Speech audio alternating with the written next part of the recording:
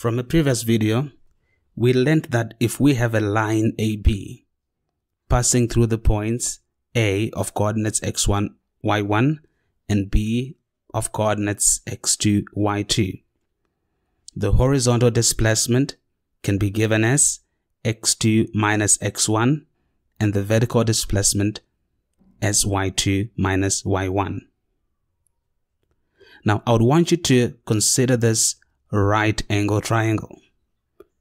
If we are to apply Pythagoras theorem to find the length of the line AB, then AB squared should be equal to x2 minus x1 squared plus y2 minus y1 squared.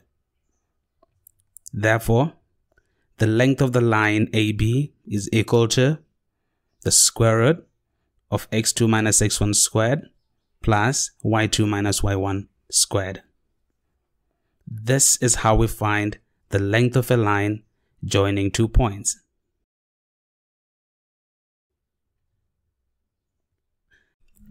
Let us look at this example.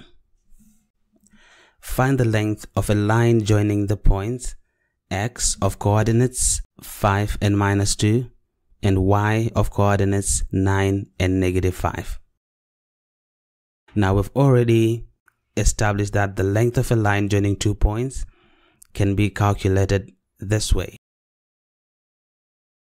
So for the 2 points that we have, 5 minus 2 and 9 and minus 5, we can say let this be our x1 and y1, x2 and y2.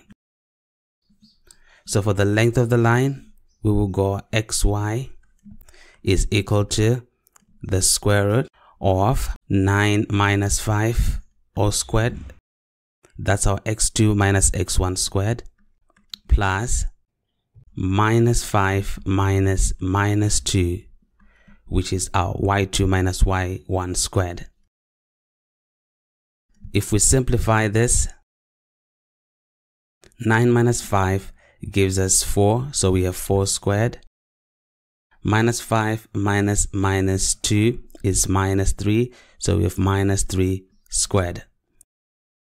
So we get the square root of 4 squared, which is 16, and minus 3 squared, which is 9. 16 plus 9 is 25, so we'll be having the square root of 25, so the final answer comes out as a 5.